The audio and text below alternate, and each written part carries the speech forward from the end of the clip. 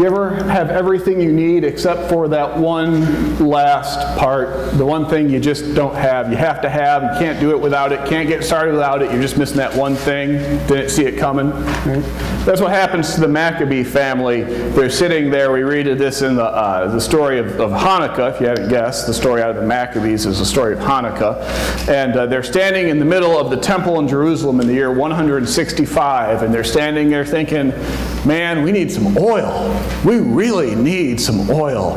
And the reason they need oil is they have come to the completion of this 2-year campaign to reclaim Jerusalem. The Greek king Antiochus Epiphanes IV, a great name, had been ruling over Jerusalem, over Israel, and he had dared to put a statue of Zeus in the temple, a sacrilege, and he had defaced the temple, and he had made it illegal to be Jewish, basically. He had made it illegal to do any of the Jewish practices that made a Jewish person Jewish.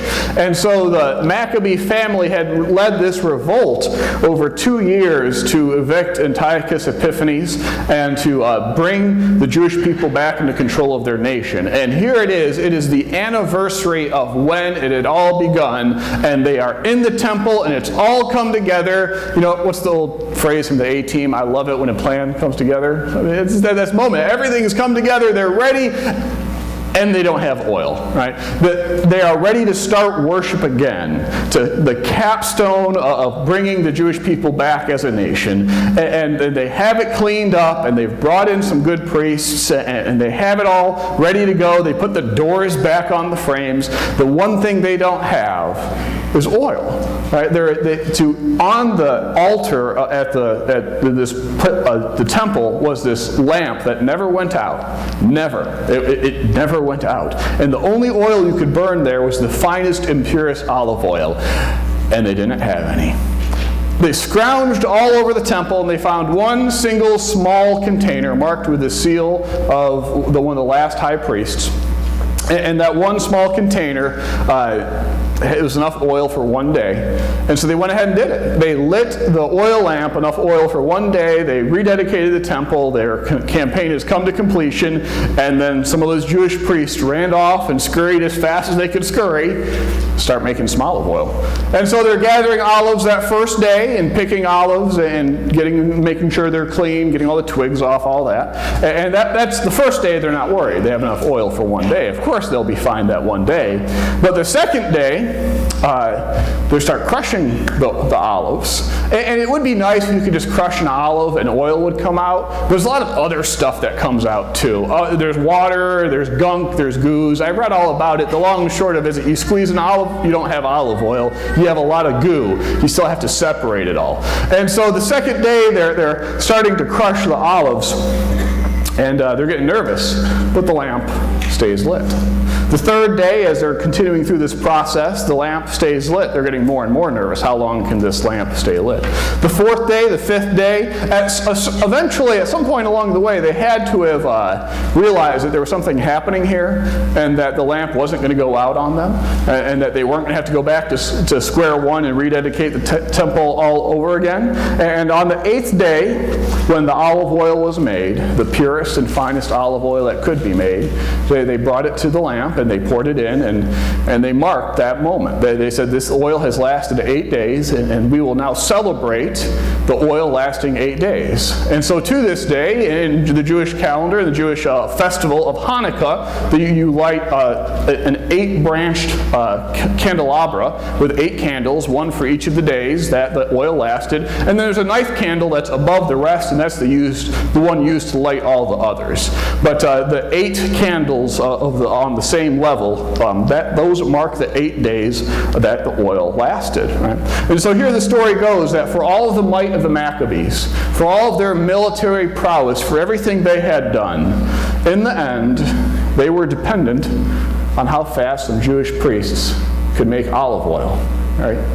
Their entire campaign ended up being dependent upon making some olive oil so that they could continue to burn the lamp in the temple. And because they were dependent, they waited. And God blessed that waiting, and the oil lasted. Almost 200 years later, Mary, one of the Jews who was then under the control of the Roman occupation, also yearned for someone like the Maccabees to come forward to bring her nation, her people, freedom. And she was told that she would bear the son of David, who would sit on the throne of David, the Prince of Peace. He would be the anointed one, and you anointed with olive oil, the purest, finest oil, that same oil that we talked about a minute ago. Right? And so after waiting 9 months, she has this child upon whom all people will depend, and the child that will sit on the throne of David.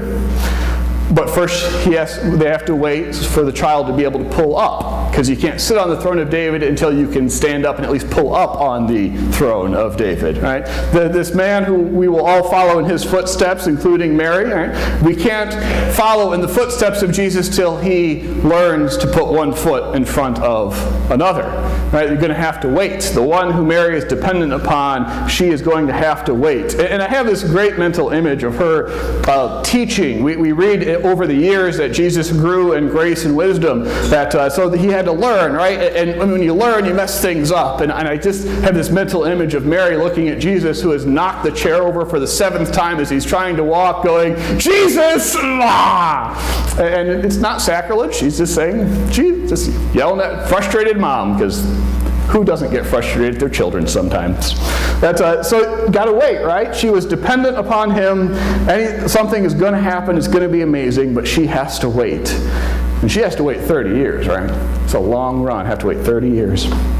The Maccabee family and Mary, they show us waiting, right? For all that they have done, they are dependent on what God will do, and thus they will have to wait. We too are dependent in the same way that they are. We are dependent on a specific Messiah born at a specific time, in a specific place, who tells us to walk in a specific way. Right? We are dependent upon Jesus, who says he is the way, the truth, and the life, and that is our gospel, right? Depend upon Jesus. If you depend upon Jesus, it will work out. Right? Be dependent upon Jesus. That's the good news. Depend on Jesus. What do we say as a culture, though? Right? What do we glorify being dependent? Isn't he a great guy? He's dependent? No, we glorify independence, right? We are a culture that glorifies being independent. The self-made person, the self-made man, the self-made woman. We want to grow up, move out, build our own house, and be independent. That's just what we glorify, right? Every once in a while I get a glimpse of how much we bake into our culture the glorification, the value of being independent.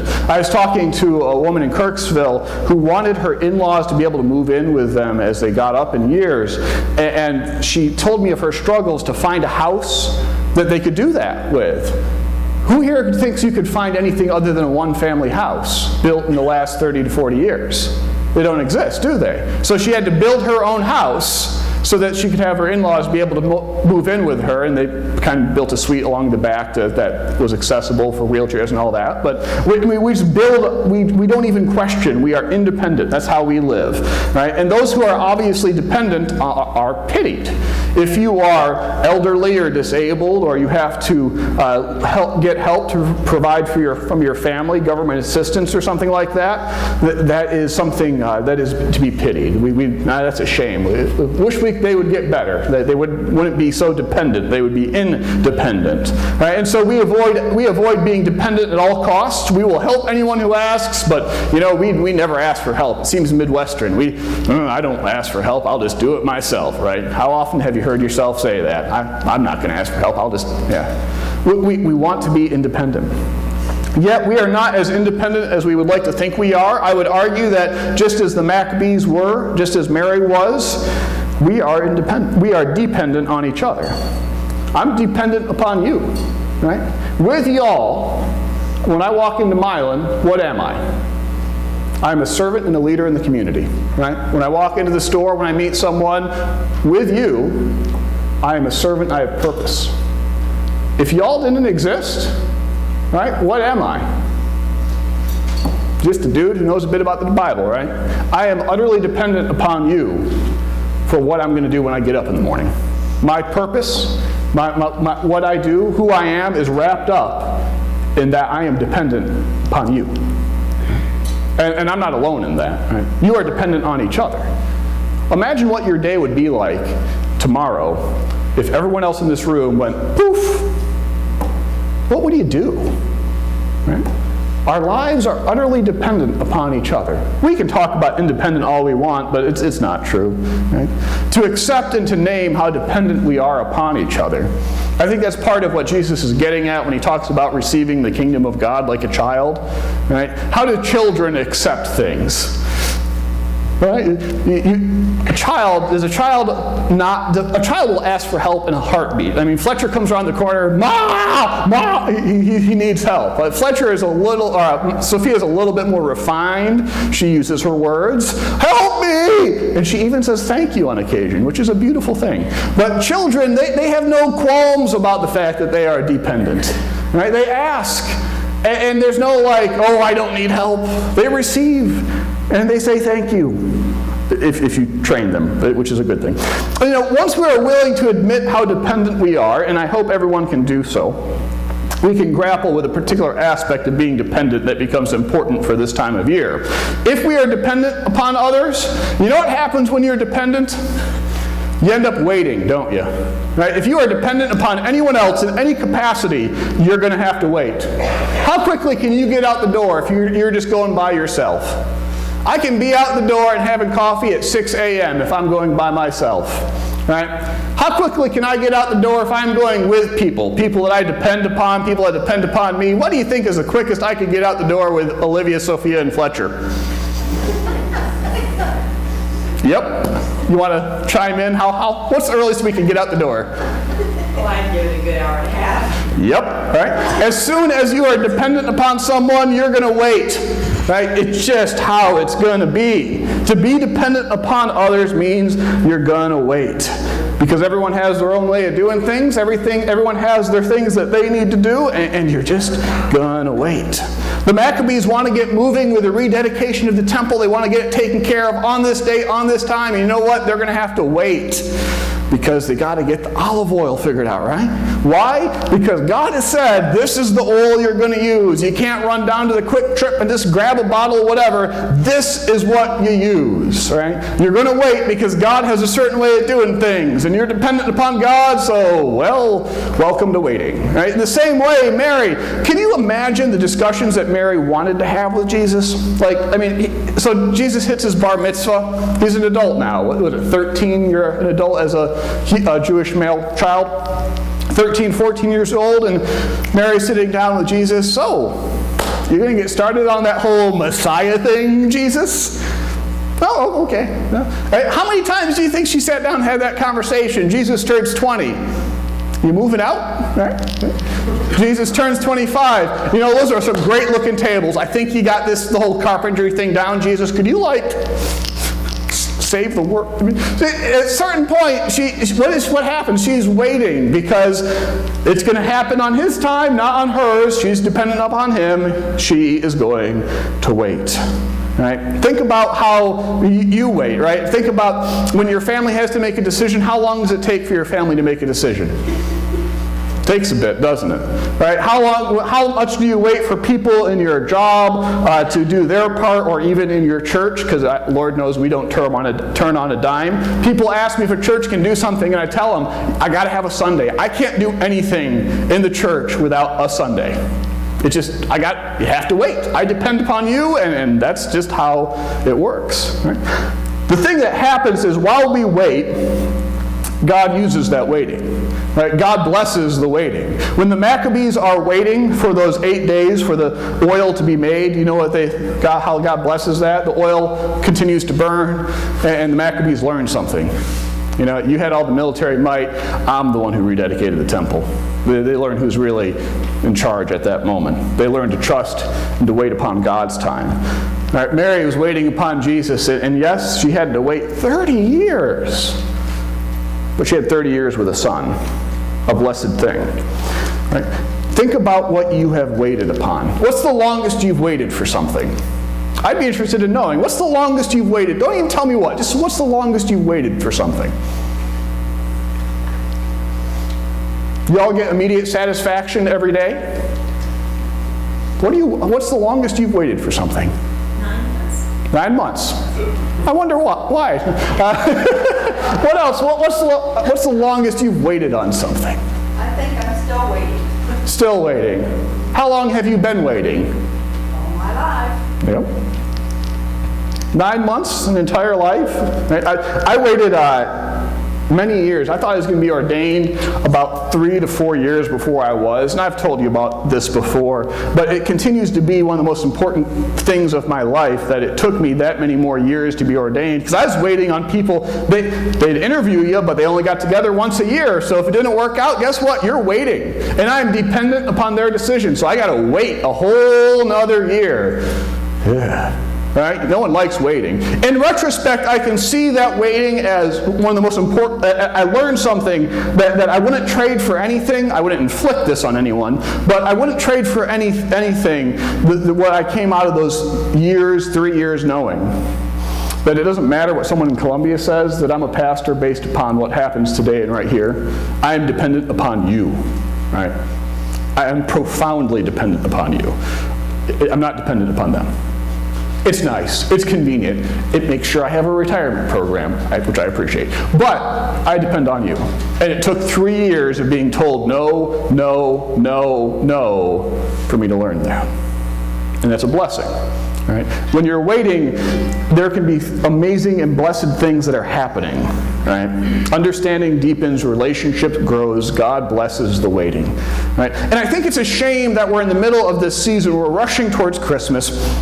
We're going to hit Christmas, and then the Sunday we're going to have Epiphany, the wise men show up, baptism of Jesus, hit January, and February 10th is Lent, right? We are about a month out from the beginning of Lent, and we're going to go from Jesus is born to putting Jesus on the cross in a matter of weeks. And how long did Mary wait for that same span, right? Jesus is born to Mary on the cross. It took 30 years. It takes a while. And that waiting, I think in us are rushing. I mean, it's just how the calendar works, but we miss something, right? I think that charged Jerusalem, we missed something that the disciples had to figure out the hard way. But when Jesus says, "Follow me," to the disciples, and they start to get the sense of what he's doing, imagine those conversations when, the disciples have been following Jesus for a year. Do you think they sat down with him and said, "So Jesus, you going to Jerusalem yet? You know, we've been at this for a year. Are you ready?" No. Let's go walk that way for another year. And so they walk that way for another year. And they go teach some people and do some miracles. And they hear some more parables. And they sit down and, "Hey, Jesus, it's been 2 years. You think it's time to go to Jerusalem yet?" Nope. Let's go that way for a year. And they go that way for a year. And they come back. And after 3 years of following Jesus, the disciples, who they know what he's up to, they sit down. "Hey, are you ready to go?" "Okay.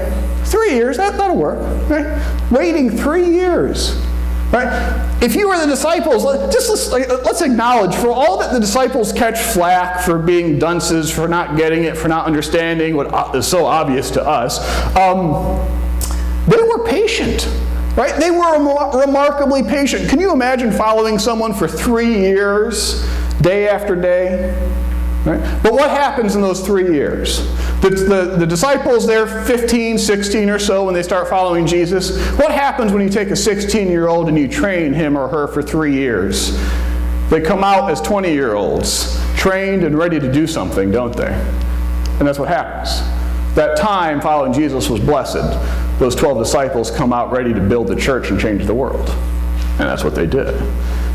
At Christmas, we don't celebrate the giving of more commandments or another book of the prophets. What we celebrate is the gathering around the giving of a child, a member of the family, someone upon whom we are utterly dependent and thus who we will wait for. Right? And this waiting with Jesus and for Jesus is important. God blesses the waiting and that the relationships develop that transform us. It took 3 years of the disciples following Jesus for them to turn into the men they needed to be to change the world. Right? It took a while. The waiting matters.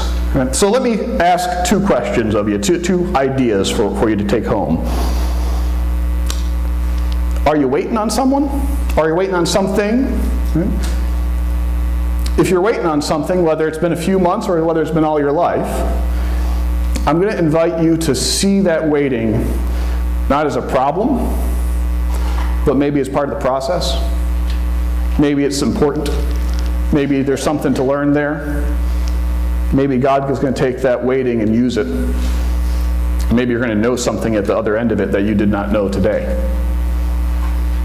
That's the first one. The second one, I want to observe that family gatherings are about to begin if they have not started already.